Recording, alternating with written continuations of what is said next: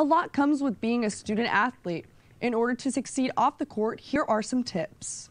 Our players are expected day one of class to go and shake hands with professor or fist bump or whatever's the the COVID protocol these days and say, hey, I'm a member of the volleyball team. We'll have a few trips. Here's the dates.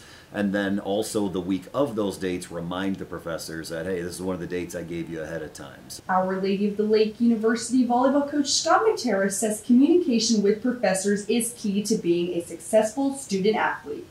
So when athletes do tell me, Professor Hernandez, I'm going to be away, let's say next week for 2 days, it gives me the opportunity to go ahead and be like, okay, so these are the assignments that you need to turn in.